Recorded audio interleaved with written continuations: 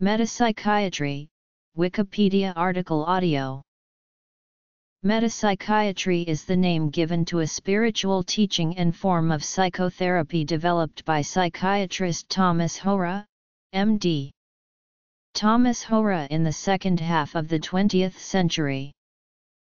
At once eclectic and unique in its entirety, borrowing as it does from Judeo-Christian, Zen-Buddhist, and Taoist religious traditions, along with theistic existentialist philosophy and phenomenology, it is characterized and perhaps distinguished by its unusually clear and precise definitions of psychological terms and conditions, and what it calls spiritual reality.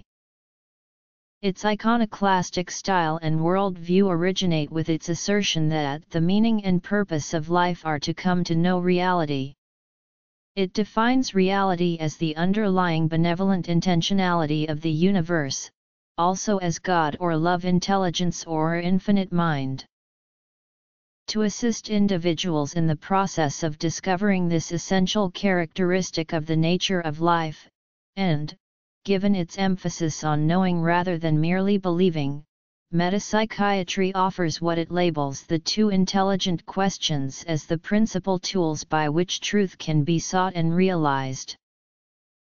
The first of these questions is intended to help the student recognize and understand the discordant values held in consciousness that are responsible for one's problems in life.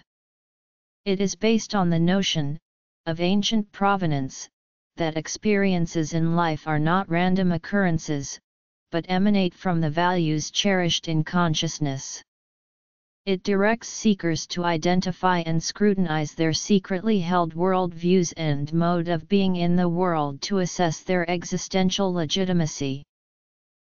When there is acknowledgement of and regret for attachment to troublesome values, the second question redirects attention toward existentially valid values, the appreciation of which leads to harmony with reality.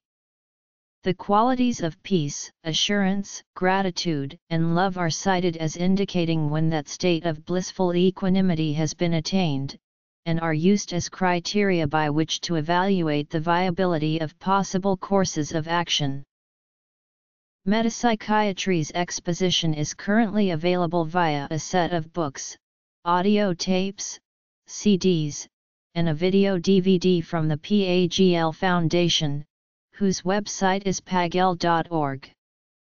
Also provided on that site are copies of newsletters with articles by students of metapsychiatry, as well as contact information for those amenable to communicating with fellow students.